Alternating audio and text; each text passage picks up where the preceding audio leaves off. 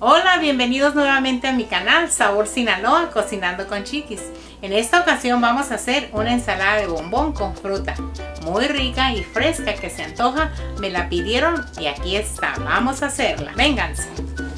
Aquí tenemos lo que vamos a usar. Yo ya puse tres latas de fruta mixta aquí, un tercio de pasitas, coco rallado, 2 tazas de bombón chiquito, crema agria y whipped cream. Yo uso eso para mi ensalada de bombón.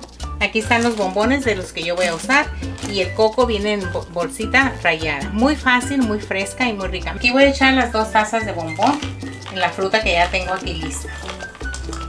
El tercio de taza de pasitas, un cuarto de taza de coco rallado,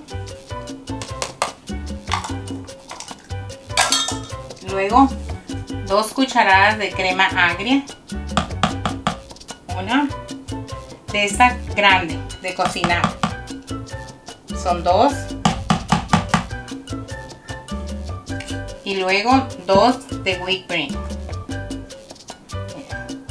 Ustedes le calculan también eso. Una, 2, es una cucharada de las grandes con las que usted cocina. Y ahora vamos a revolver.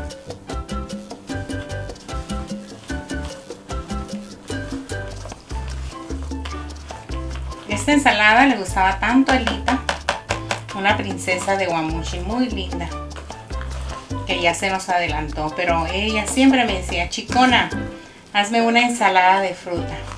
Siempre se antojaba. Después de la comida nos comíamos nuestra tacita de ensalada de fruta.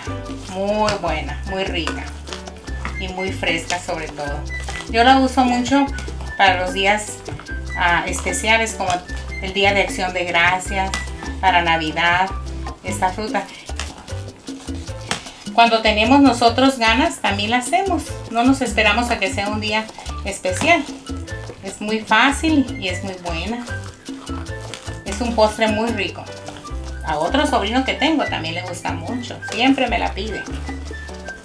La ensalada de bombón, muy famosa.